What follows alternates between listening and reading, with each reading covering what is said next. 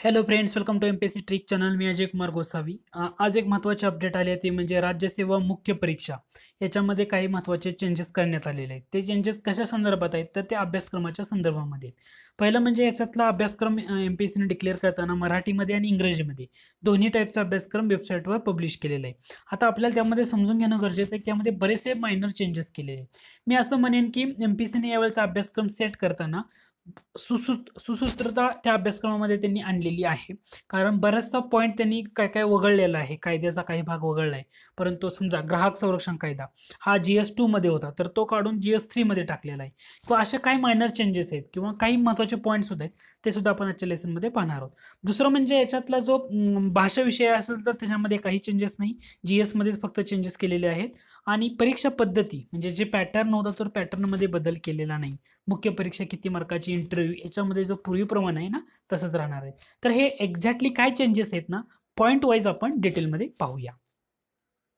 एमपीएससीच्या अभ्यासक्रमात दिलेली पहिली महत्त्वाची सूचना ती म्हणजे हा जी सूचनामध्ये GS1, 2, 3, 4 या 4 विषयाचा ज्या अभ्यासक्रम प्रश्नपत्रिका अभ्यासक्रम आहे तर त्याच्यामध्ये चेंजेस झालेला आहे. मराठी आणि इंग्रजी जे पेपर आहेत तर त्याच्यामध्ये कोणताही बदल करण्यात आलेला नाही. तसंच या परीक्षेच्या योजनेमध्ये बदल करण्यात आलेला नाही. म्हणजे कसं असणार, लेखी परीक्षा 800 गुणांची, मुलाखत 100 गुणांची, 6 पेपर असणार, ते अनिवार्य असणार आहेत.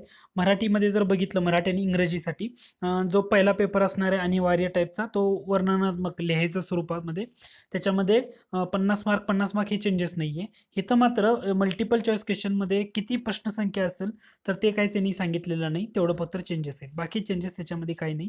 GSच्या पेपरच्या स्ट्रक्चरमध्ये सुद्धा काही चेंजेस केलेलं नाही. म्हणजे GS1, GS2, GS3 आणि GS4 आपण जे म्हणतो तर 150 प्रश्न, 150 मार्क ह्याच्यामध्ये सुद्धा काही बदल केलेला नाही. 2 तास वेळ आहे तशी आहे. फक्त अभ्यासक्रमामध्ये काही चेंजेस केलेले. दुसरं म्हणजे 3 चुकीच्या उत्तराकरता एका प्रश्नाचे गुण वजा करण्यात येतील, ते सुद्धा त्यांनी इथं मेन्शन केलेलं आहे. हेही ध्यानात ठेवा, कारण निगेटिव्ह मार्किंग खूप इफेक्ट करते एक्झाममध्ये. तर आता ॲक्च्युली आपण GS1 मध्ये काय चेंजेस केलं आहे, GS2, GS3 आणि GS4 ते आपण सविस्तर पाहू. सुरुवात करतोय आपण GS1च्या अभ्यासक्रमानुसार. तर आता GS1च्या अभ्यासक्रमामध्ये त्यांनी पहिला चेंजेस म्हणजे त्यांनी फक्त क्रम चेंज केलाय. सुरुवातीचे पहिले 2 पॉईंट आहेत ना, तर ते ओल्ड सिलेबस प्रमाणेच आहेत. फक्त ओल्ड सिलेबसमध्ये पहिल्यांदा हा पॉईंट होता, नंतर ब्रिटिश सत्तेची स्थापना हा पॉईंट ऍड केला. तर हा चेंजेस सुरुवातीचा काय सिंपल आहे. परंतु एक्झॅक्टली महत्त्वाचा चेंजेस काय केला, तर आता याच्यामध्ये त्यांनी ना प्रबोधन काळे हेडिंग वेगळं दिलंय, फक्त हा पॉईंट ऍड केलेला आहे 1.4. त्याच्यामध्ये वसाहत शासनकालीन भारतीय अर्थव्यवस्था असा पर्टिक्युलरली पॉईंट मेन्शन केलेला नव्हता ओल्ड सिलेबसमध्ये. तर या सिलेबसमध्ये तो पॉईंट ऍड केलेला आहे. त्याच्यामध्ये त्यांनी व्यापारिक टप्पा, संपत्तीचं वहन, दादाबाई नौरोजी यांचे संपत्ती वहन सिद्धांत किंवा बरेच असे महत्त्वाचे पॉईंट आहेत. कृषी व्यवस्थेचे वाणिज्यकरण, आधुनिक उद्योगांचा उदय, त्याच्यामध्ये टिळक स्वराज्य निधी आणि गोपाळकृष्ण गोखले हे पर्टिक्युलरली मेन्शन केले. त्यामुळे त्याचा अभ्यास व्यवस्थित करणं गरजेचं ठरते. तर 1.4 मधला हा थोडासा भाग नवीन अभ्यासक्रमामध्ये चेंज केलेला आहे. आता याच्यानंतर 1.3 पर्यंत सर्वच्या सर्व आहेच्या आहे असं आहे, त्याच्यामध्ये काही चेंजेस केलेले नाहीत. पहिला जो अभ्यासक्रम होता तसाच आहे, फक्त हा पॉईंट 1.4चा चेंजेस झालेला आहे. दुसरा चेंज करताना त्यांनी काय केलेलं आहे, 1.5 मध्ये त्यातला पहिला सब पार्ट आहे जो तसा आहे, म्हणजे होम रूल चळवळीपर्यंत. त्याच्यामध्ये फक्त जर पर्टिक्युलरली मेन्शन केले की एखादा पॉईंट राहिला असेल तर तो त्यांनी पर्टिक्युलरली त्यात मेन्शन केलेला आहे. बाकी असं विशेष काही त्याच्यामध्ये चेंजेस केलेलं नाही. पर्टिक्युलरली म्हणण्यापेक्षा आपण असं म्हणू की 1857 उठाव तर ओल्ड सिलेबसमध्ये असं पर्टिक्युलरली मेन्शन केलेलं नव्हतं, तर ते ह्याच्यामध्ये मेन्शन केले, असं केले. परंतु याच्यामध्ये एक महत्त्वाचा चेंजेस झालाय, तो म्हणजे सब पार्ट क्रमांक 2 मध्ये. सब पार्ट क्रमांक 2 मध्ये त्यांनी नवीन ऍड काय केले, तर महत्त्वाच्या व्यक्तींची भूमिका हा पॉईंट ऍड केलाय.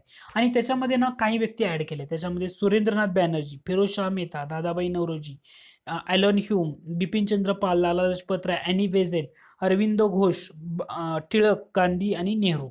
तर हे जे पॉईंट आहेत ना, हे पर्टिक्युलरली मेन्शन केलेले. आपण यांचा अभ्यास करतोच, परंतु हे मेन्शन केलेलं नव्हतं, त्यामुळे हा एक चेंजेस झालेला आहे. तसं इथं 1857 असा पर्टिक्युलरली मेन्शन नव्हता, पण आपण करतो त्याचा अभ्यास. तर हा असा पर्टिक्युलरली मेन्शन, असे छोटे छोटे पॉईंट ना याच्यामध्ये मेन्शन केलेले आहेत. दुसरं म्हणजे इतिहासामध्ये आणखी काय चेंजेस केले, तर चेंजेस करताना 1.6 टॉपिक हा मेन्शन केला. आता या 1.6 टॉपिकमध्ये ब्रिटिश शासनाविरुद्ध झालेले प्रसिद्ध उठाव पर्टिक्युलरली असा सिलेबसमध्ये नव्हता, परंतु ह्याच्यामध्ये त्यांनी ऍड केलाय. त्याच्यामध्ये पर्टिक्युलरली त्यांनी राघोजी भांगरे किंवा उमाजी नाईक आदिवासींच्या चळवळी, शेतमजुरांचे उठाव, आदिवासींचे उठाव हे त्यामध्ये मेन्शन केलेलं आहे. किंवा वासुदेव फडके, अभिनव भारत, पंजाब आणि बंगालमधल्या क्रांतिकारी चळवळी. तर हे अगोदरचा थोडासा भाग होताच, परंतु त्याच्यामध्ये थोडीशी सुसूत्रता आणलेली आहे आणि नवीन हा एक पॉईंट ऍड केलेला आहे. त्यानंतर गांधी युगातील राष्ट्रीय चळवळ. अगोदरच्या सिलेबसमध्ये काय होतं, फक्त गांधी युगातील राष्ट्रीय चळवळ असं होतं. त्याच्यामध्ये त्यांनी हेडलाईनमध्ये फक्त डॉक्टर बाबासाहेब आंबेडकरांच्या अस्पृश्यतेचा समस्याबाबतचा दृष्टिकोन हा त्याच्यामध्ये त्यांनी ऍड केलाय. आणि ऍड करताना तो सिलेबस थोडासा सुसूत्रतापणा त्यामध्ये कसा येईल असं बघितलेलं आहे. म्हणजे पर्टिक्युलरली मेन्शन केलेले पॉईंट भरपूर केलेले आहेत. त्यामुळे तुम्हाला त्याचा एक नक्की अभ्यास होईल की समजेल की तुम्हाला नक्की काय करायचं, काय वाचायचं. तर हा एक चेंजेस आहे ह्याच्यामधला. बाकी 1.8 ते 1.10 याच्यामध्ये ना जुन्या ओल्ड सिलेबसमध्ये ना असं पर्टिक्युलरली नव्हतं. म्हणजे एखादाच पॉईंट असेल, दुसरा तिसरा पॉईंट नाही.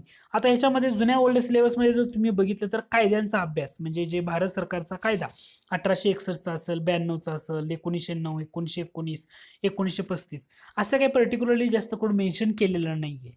पर्टिक्युलर कायदे असे तर ह्याच्यामध्ये त्यांनी ना हे कायदे पर्टिक्युलरली मेन्शन केलेत. आणि मेन्शन करताना एक लक्षात घ्या, त्यांनी 1861 पासून केलेलं आहे.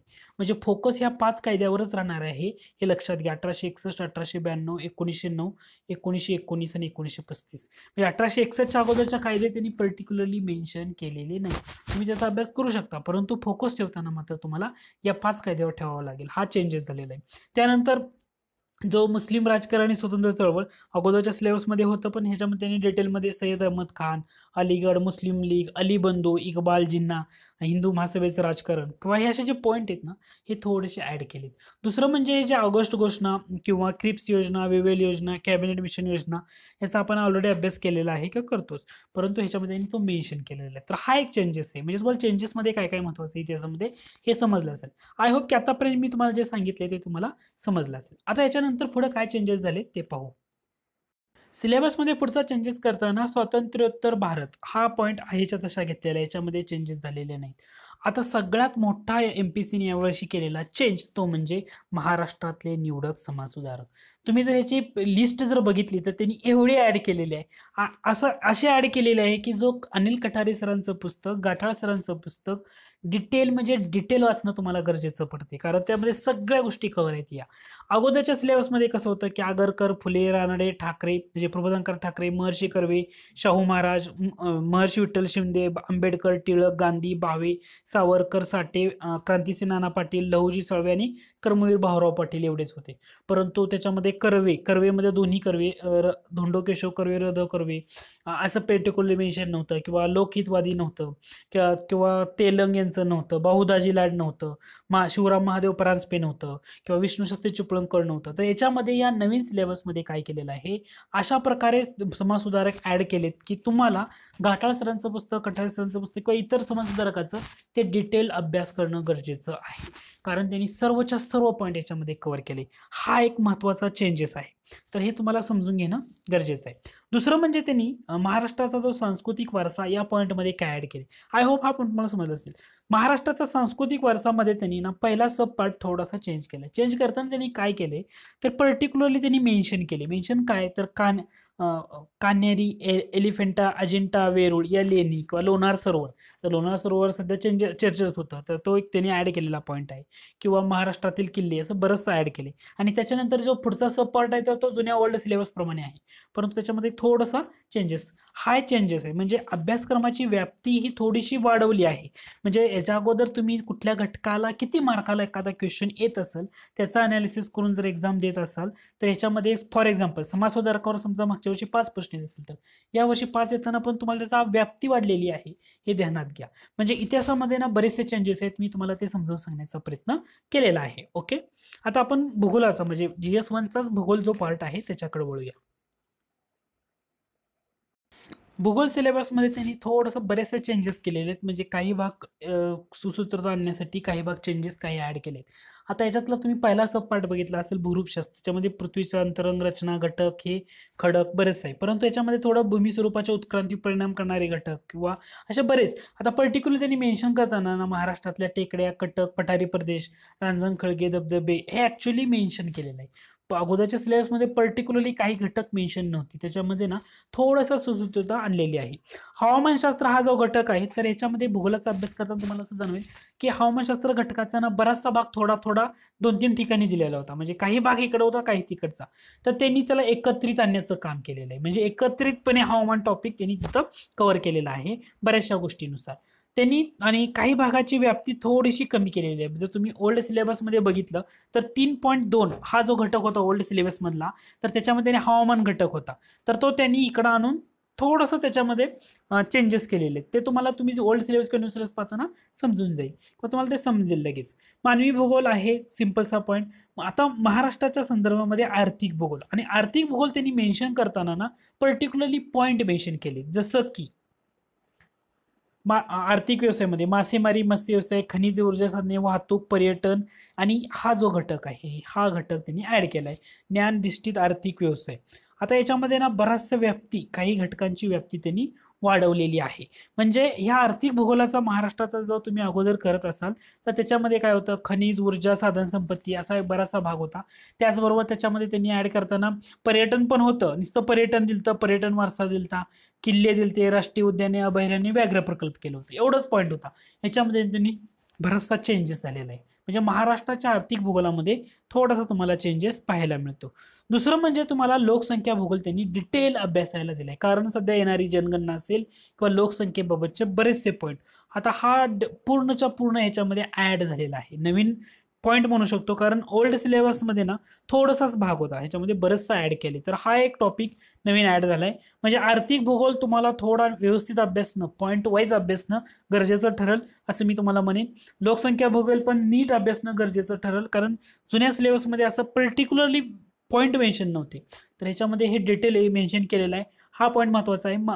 हवामानशास्त्र तो फक्त ॲनालिसिस करून एकत्र आणण्याचं काम केले भूरूपशास्त्र. म्हणजे याच्यामध्ये या 2 पॉईंटवर तुम्हाला थोडासा फोकस करणं गरजेचं आहे, एक म्हणजे आर्थिक भूगोल आणि दुसरं म्हणजे लोकसंख्या भूगोल. आता याच्यामध्ये आणखी काय चेंजेस केलेत का ते पाहू.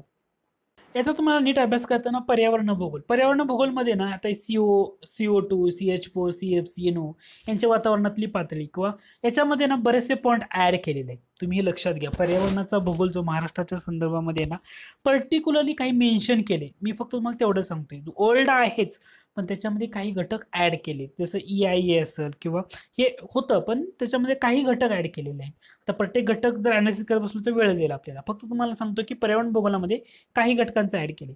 सगळ्यात महत्त्वाचा आहे तो म्हणजे जो सुदूर संवेदना या नावानं अगोदरचा पॉईंट होता, रिमोट सेन्सिंग. आता हा रिमोट सेन्सिंगचा अभ्यास करताना यांनी व्यवस्थित त्याचा सिलेबस दिलाय. अगोदरच्या जर तुम्ही अभ्यासक्रम पाहिला तर सिलेबस हा व्यवस्थित समजत नव्हता किंवा कळत नव्हतं की तुम्हाला करायचं काय. परंतु या जो ऍड केलेला पॉईंट आहे ना, अवकाश किंवा अंतराळ तंत्रज्ञान, हा डिटेलमध्ये दिले. म्हणजे रिमोट सेन्सिंगची मूलभूत तत्वे, त्याचं कनेक्शन, मर्यादा, काय काय बरेचसे पॉईंट आहेत. तर हा एक सुसूत्रता या अभ्यासक्रमामध्ये आलेली आहे, तर तुम्हाला याचा सुद्धा फोकस करणं गरजेचं आहे. एरियल फोटोग्राफ हे डिटेलमध्ये दिलेलं आहे, किंवा GIS त्याचं सुद्धा डिटेलमध्ये दिलेलं आहे. या गोष्टीवर तुम्ही थोडं फोकस करू शकता. म्हणजे रिमोट सेन्सिंग हा टॉपिक व्यवस्थित अभ्यासणं गरजेचं आहे. जसं आर्थिक भूगोल महाराष्ट्राचा अभ्यासणं गरजेचं होतं, तसं हा टॉपिक सुद्धा महत्त्वाचा ठरणार आहे किंवा हा की पॉईंट तुमचा ठरणार आहे. कृषीमध्ये बघितलं तर कृषी परिसंस्था किंवा परिसंस्थेची संकल्पना. आता ह्याच्यामध्ये ना थोडंसं कृषी घटकामध्ये ना, तर हा पहिला पॉईंट जो आहे कृषी परिसंस्था किंवा परिस्थिती की ऍड केलाय. जसं हवामान 3.2 मध्ये होता अगोदर भूगोल व कृषीमध्ये, तर तो अगोदर थोडासा त्याचा शिफ्ट केलाय, त्याची फक्त जागा शिफ्ट केलेली आहे. मृदा टॉपिक सुद्धा यांनी ह्याच्यामध्ये ऍड करताना सेंद्रिय शेती किंवा बरेच जे लेटेस्ट चेंजेस आहेत ते सुद्धा त्यांनी त्याच्यामध्ये ऍड केलेले आहेत. जसं मृदामध्ये अगोदर बघितलं तर थोडासाच घटक होता, याच्यामध्ये त्यांनी डिटेलमध्ये त्याचं व्यवस्थित एक्सप्लेनेशन, म्हणजे पॉईंटच असे दिलेत की तुम्हाला त्याचा अभ्यास करणं गरजेचं ठरणार आहे. मृदा टॉपिक, तर मृदा टॉपिकसाठी पण बराचसा चेंजेस आपण म्हणू शकतो, काही गोष्टी ऍड केलेत. जल व्यवस्थापन हा अगोदरचा होता तसाच टॉपिक आहे, त्याच्यामध्ये एवढे काही चेंजेस नाही आहेत, हे लक्षात घ्या. म्हणजे जल व्यवस्थापन जे अगोदर आहे तसंच आहे, याच्यामध्ये एवढे चेंजेस तुम्हाला पाहायला मिळत नाहीत. तर हे GS1 मध्ये ना असे एवढे चेंजेस आहेत इतिहासपासूनही. तर समाजसुधारक असेल, महाराष्ट्राचा आर्थिक भूगोल असेल, एटसेट्रा किंवा रिमोट सेन्सिंग याच्यामध्ये झालेले हे बदल आहेत. आता आपण पाहूया GS2 मध्ये काही त्यांनी बदल केला आहे का. GS2चा जर सिलेबस बघितला तर सुरुवातीला आपण जर भारताचे संविधान हा टॉपिक येतो तर त्याच्यामध्ये पहिलं बराचसा घटक दिला होता. ह्याच्यामध्ये ना त्यांनी असं बऱ्याचशा ठिकाणी मेन्शन केले, फॉर एक्झाम्पल राज्य धोरणाचे मार्गदर्शक तत्वे, याच्यामध्ये ना हे पर्टिक्युलरली मेन्शन केले, म्हणजे माहितीचा अधिकार असेल किंवा कामाचा हक्क मनरेगा असेल किंवा मूलभूत हक्काने यांच्यातला परस्पर संबंध अगोदर होतंय, परंतु याच्यामध्ये ना काही भाग ऍड केलाय. जसं की आणखी काय ऍड केले तर हे मूलभूत कर्तव्य वगैरे. आता न्यायिक पुनर्विलोकन ते ना मूलभूत घटनेचा जो मूलभूत वैशिष्ट्यांचा सिद्धांत आहे ह्याच्यामध्ये दोन तीन खटले स्पेसिफिक मेन्शन केलेत. केशवानंद भारती, मनेका विरुद्ध मद्रास राज आणि मिनर्वा मिल्स खटला पर्टिक्युलरली मेन्शन केले, म्हणजे याच्यावर तुम्हाला फोकस करणं गरजेचं आहे. जसं काही प्रमुख आयोग आणि त्याच्या मंडळाची रचना हा अगोदरच्या टॉप पॉईंटमध्ये पण होता, पण केंद्रीय माहिती आयोग ह्याच्यामध्ये मेन्शन केलेला आहे. पहिल्या ह्याच्यामध्ये पर्टिक्युलरली अशा टॉपिकमध्ये नव्हता. माझा सांगण्याचा उद्देश काय आहे की पर्टिक्युलरली नव्हता, मायनर चेंजेस आहेत, तर हे पॉईंट त्याच्यामध्ये ऍड झालेला आहे. दुसरा चेंजेस झालाय तो म्हणजे 2 नंबर भारताची संघराज्य व्यवस्था.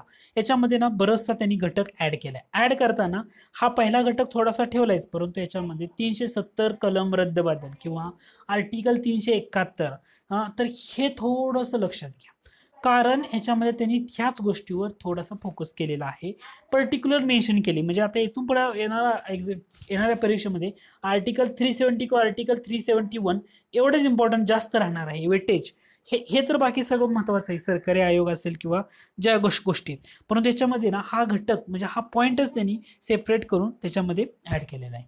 त्यानंतर जो राजकीय व्यवस्था आहे तर त्याच्यामध्ये राष्ट्रपती उपराष्ट्रपती हे सर्व पहिलं आहे तसाच भाग आहे. फक्त ऍड काय झालंय तर हा भाग यातला बराचसा भाग ऍड झालेला आहे. या वर्षाच्या अभ्यासक्रमामध्ये आणखी काय ऍड केले तर पंतप्रधान हे जे आहेत ना व्यवस्थित पर्टिक्युलरली पॉईंट वाईज दिलेलं आहे, म्हणजे पॉईंट वाईज तुम्हाला कसं करावं लागेल ते दिलेलं आहे. भारतीय प्रशासनाचा उगम किंवा ब्रिटिश पूर्व काळ, ब्रिटिश काळ किंवा स्वातंत्र्यानंतरचा काळ हा एक थोडासा सब पार्ट म्हणू शकतो आपण, त्याच्यामध्ये त्यांनी चेंज केलेलं आहे. मग राज्य शासन आणि प्रशासन महाराष्ट्राच्या संदर्भामध्ये ते इथे थोडं लक्षात ठेवा हे चेंजेस. महाराष्ट्राचं प्रशासन हे काय पहिल्यासारखंच आहे, फक्त पर्टिक्युलरली मेन्शन करताना काही घटकांना वेटेज त्यांनी दिलेलं आहे. जसं की शिक्षण पद्धती किंवा हा एक पॉईंट होता अगोदरच्या सिलेबसमध्ये.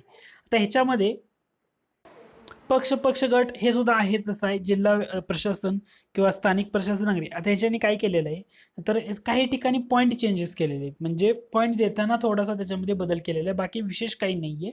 महाराष्ट्र जमीन महसूल संहिता 1966. आता कायद्यांचं शिक्षण पद्धती आहे तसं आहे, त्याच्यामध्ये नाही प्रसार माध्यम पण आहे, निवडणूक प्रक्रिया थोडंसं पर्टिक्युलरली मेन्शन केलेलं आहे या घटकावर, म्हणजे व्हीव्हीपॅट किंवा निवडणूक निधी व निवडणुकीतील खर्च त्याच्या ज्या सुधारणा आहेत किंवा इलेक्ट्रॉनिक मतदान यंत्र असं पर्टिक्युलरली काही भागावर मेन्शन केलेलं आहे, म्हणजे तुम्हाला ते समजून जाईल की बाबा हा निवडणूक प्रक्रियेमध्ये काही घटकावर थोडंसं काही घटकावर म्हणतोय. पहिलं जर बघितलं तर निवडणुकीतील सुधारणामध्ये एकच घटक होता निवडणूक इलेक्ट्रॉनिक मतदान यंत्रे, परंतु हे 2 घटक ऍड केले असं म्हणतोय मी, मायनर चेंजेस. याच्यामध्ये ना तुम्हाला याच्यामध्ये आता कायद्यामध्ये ना बऱ्याचशा कायद्याचं त्यांनी ऍड केलेलं आहे. सगळ्यात पहिल्यांदा तुम्हाला लक्षात ठेवताना शिक्षण पद्धती थोडासा चेंजेस आहे, जसं की इथं ई पाठशाला, EPG पाठशाला.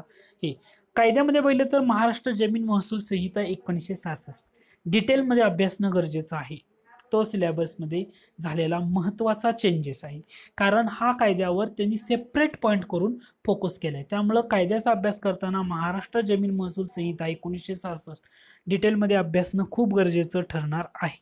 दुसरं म्हणजे याच्यामध्ये ना बरेचसे कायद्यामध्ये जे सुसंबंध कायदे म्हणून दिलं होतं 8 कायदे, तर ते त्याच्यामध्ये त्यांनी आहेच्या तसे ठेवलेत, त्याच्यामध्ये चेंजेस नाहीये. समाज कल्याण, सामाजिक विधिविधान तो सुद्धा बराचसा पॉईंट ठेवलेला आहे.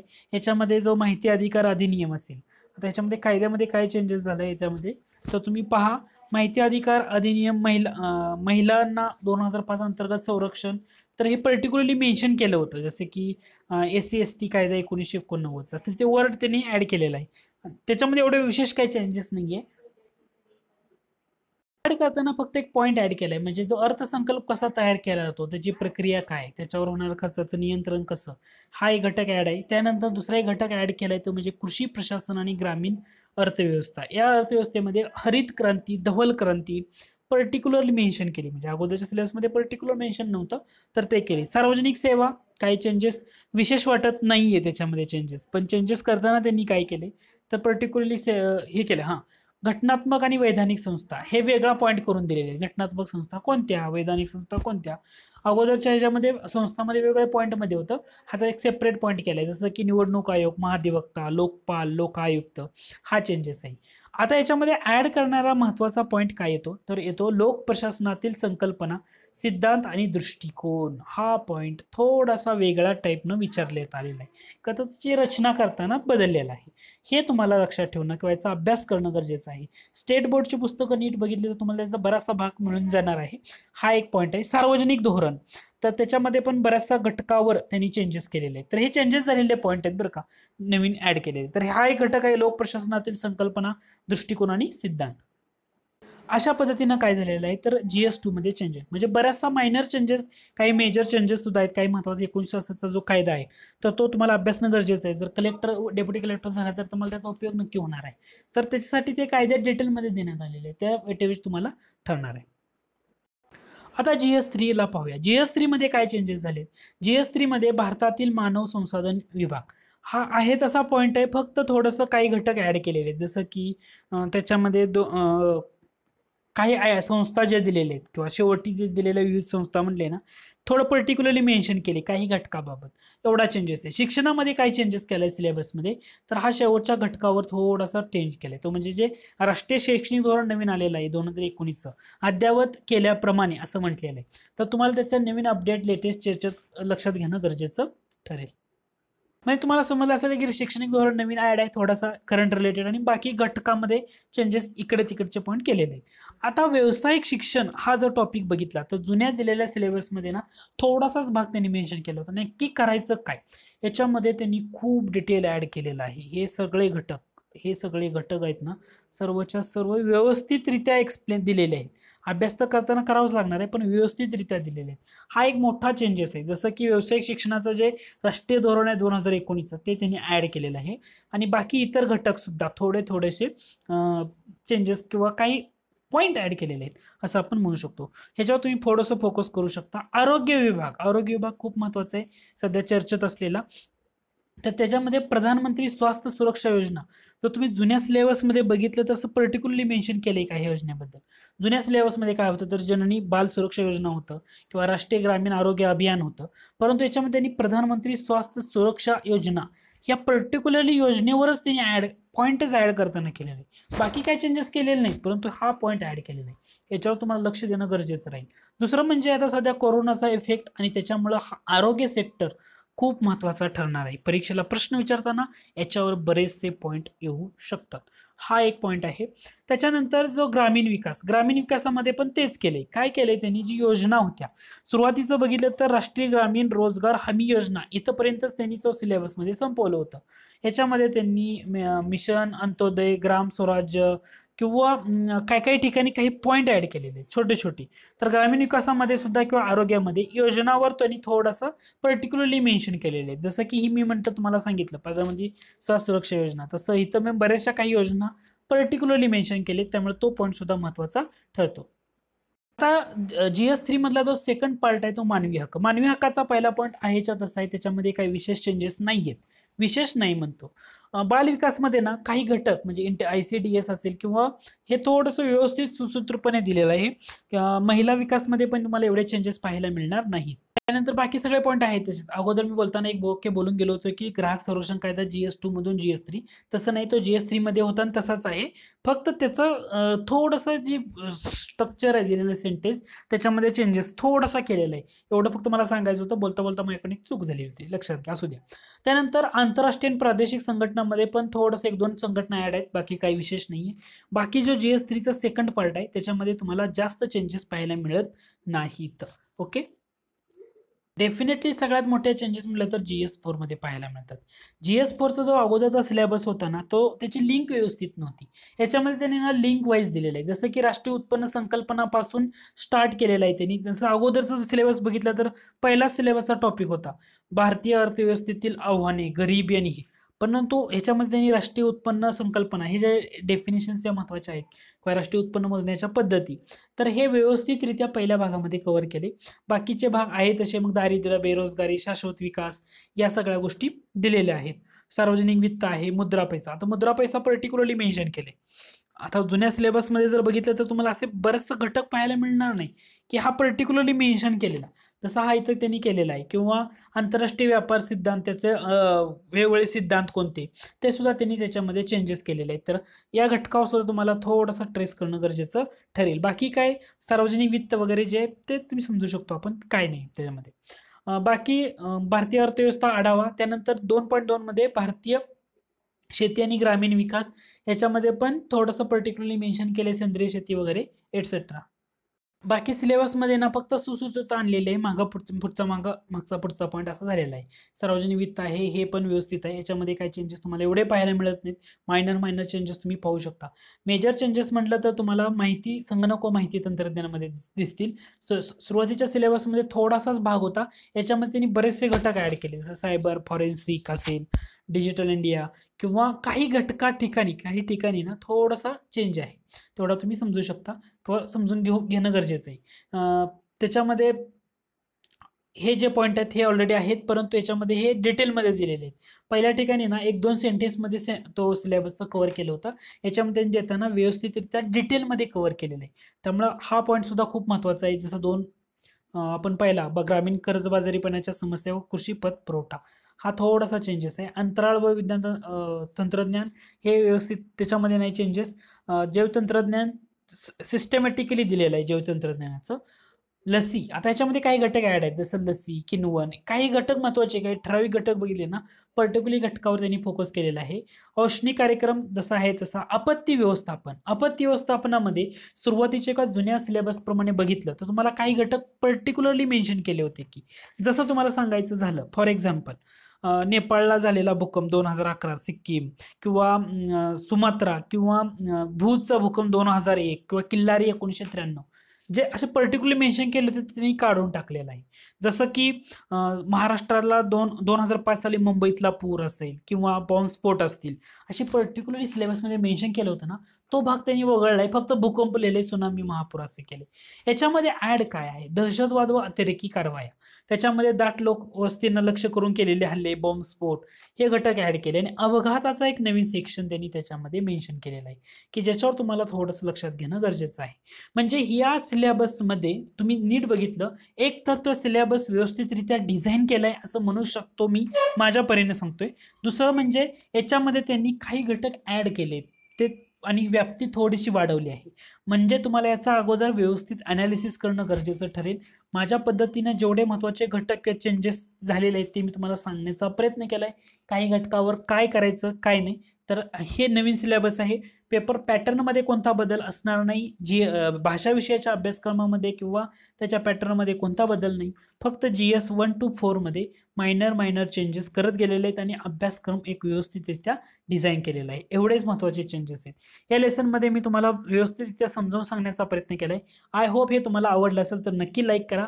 दुसरं म्हणजे लेसन आवडलं तर तुमच्या मित्रांना नक्की शेअर करा, कारण त्यांना नक्की याचा फायदा होईल. धन्यवाद.